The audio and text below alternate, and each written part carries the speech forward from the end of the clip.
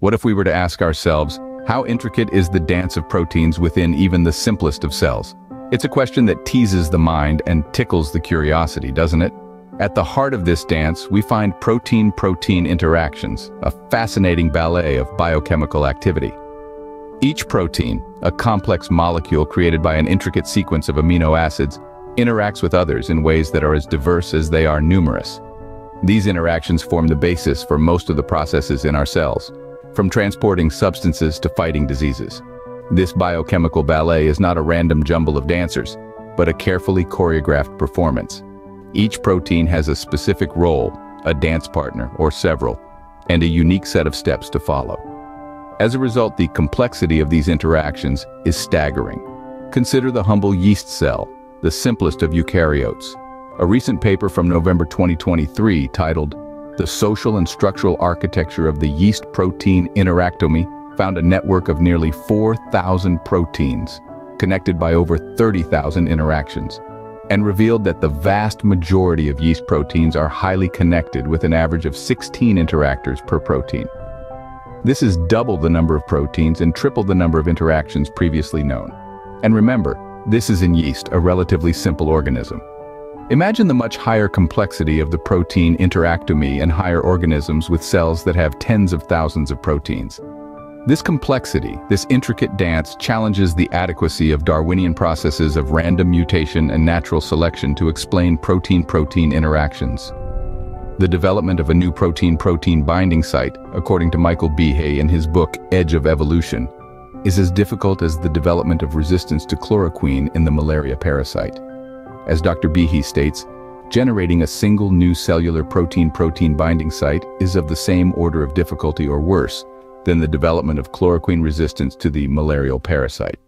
The likelihood of developing two binding sites in a protein complex would be the square of the probability of developing one. A double chloroquine complexity cluster, 10 to the power of 20 times 10 to the power of 20, which is 10 to the power of 40. There have likely been fewer than 10 to the power of 40 cells in the entire world in the past 4 billion years. So the odds are against a single event of this variety, just two binding protein-protein binding sites being generated by accident, in the history of life. It is biologically unreasonable. In short, Darwinian processes are found to be grossly inadequate to explain the protein interactome. In 2014, a study further validated Behe's claim, finding that at least two mutations to the protein PFCRT are required before chloroquine resistance appears in the malaria parasite. As Behe stated at the time, this is not an argument anymore that Darwinism cannot make complex functional systems.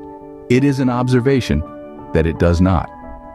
A 2009 article in Nature titled "Untangling the Protein Web," which also studied the yeast-protein interaction network, highlighted just how un-Darwinian the nature of the protein-protein interaction network is.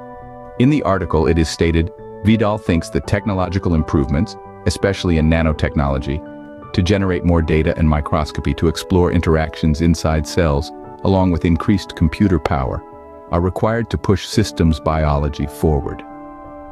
Combine all this and you can start to think that maybe some of the information flow can be captured. But when it comes to figuring out the best way to explore information flow in cells, Tyers jokes that it is like comparing different degrees of infinity. The interesting point coming out of all these studies is how complex these systems are, the different feedback loops and how they cross-regulate each other and adapt to perturbations are only just becoming apparent, he says. The simple pathway models are a gross oversimplification of what is actually happening. In summary, Darwinian processes fall short by many orders of magnitude in explaining the intricate dance of protein-protein interactions in even a simple yeast cell.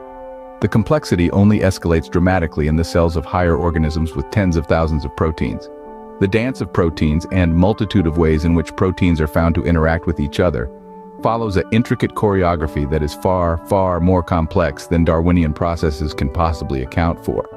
If Darwinian evolution were a normal science instead of being basically a religion for atheists, these findings should forever falsify Darwin's theory and leave it on the trash heap of the numerous other failed scientific theories in the history of science, such as Einstein's static universe, luminiferous ether, and phrenology.